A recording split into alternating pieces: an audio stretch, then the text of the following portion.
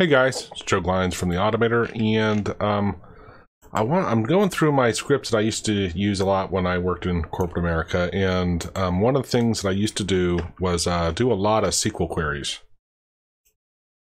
And so here's an example where, you know, someone will come to you and say, hey, I'm looking for this part in or whatever, and they give you, you know, a lot of items to put in an inlist query. And here I have nearly 3,000, just as an example, because in PL SQL, when I was using it, it would cap out at 999. You can use an inlist. Now, granted, there's better ways to write queries. You know, I understand that with using some fuzzy logic or even a regular expression or something. But let's say you have those lists. It actually works very fast, even with 3,000, 5,000 items on an inlist versus using a matching patterns. But it can take a time to convert this because you need it into a like single quote, comma, quote, delimited pattern. So I wrote a script. Let me just show how it works. I can come in here and I can hit a button and bam, there it goes. And notice it even broke it into groups of 909. If I go to the end of this one, you'll see that last one is 999, right? That's why I numbered them. And then, so I even broke little sections to remind me this is the 1,000. I should have put like 1,001 to 2,000, 2001 to 3,000, right? And maybe the first one.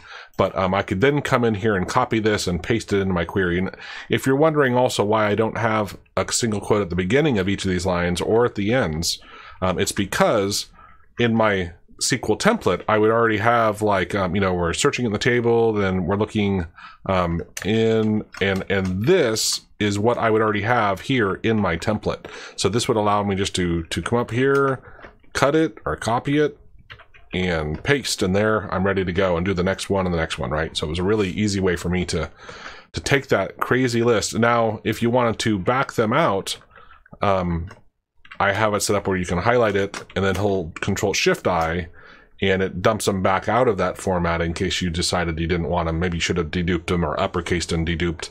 And I have scripts for those. I'm not showing it in this video. I'm parsing this one out. Let me come in here a little and just walk through, but I'll share the code. So I have a function right here. Here's my hotkey, and I should have had a single instance force up here just to make sure. Let me add that so when I share this, it'll be there. There we go. That way it won't launch more than one time. And this function, if we jump down to it, it says, hey, first back up the clipboard into this variable, blank the clipboard, send Control-C, wait until there's something in the clipboard, and if not, go ahead and restore that clipboard and just return and be done. Actually, it throws up a message box and there was an error.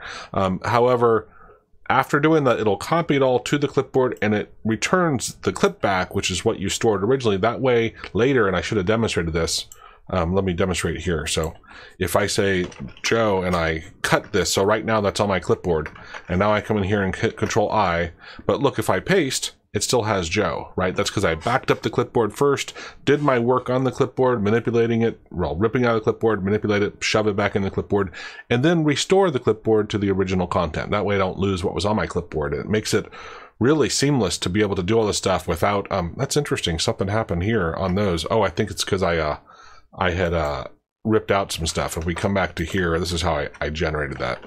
I don't think there's a problem with the script. Yeah, it does it correctly. It's when I brought them out from the other way and transposed it, they no longer had those line breaks. All right, I had them in there and I should have gone and looked at them. So let's get back to this actual script. And so after we do that, that was just for testing. I can get rid of that.